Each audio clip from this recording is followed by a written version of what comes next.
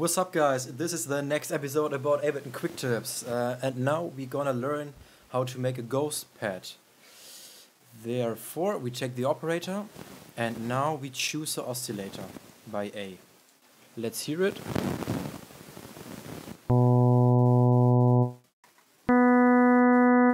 No, that's not good. We make square 16. Yes, square 16 is very good. Now, we're gonna take the operator again. So, 8 seconds, quality mid, size up, stereo up, dry a little bit down. So, now, on time, we go to voices, take to 1, go to pitch, and take the glide on. Now we have a glide sound.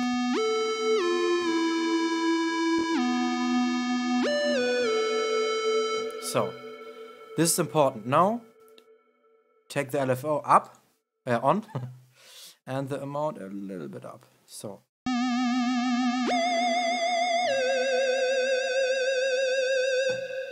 Now we finish. Maybe take some overdrive saturator on it, and that's great. Thank you guys for watching this episode. Maybe click the subscribe button and let me know if you like it.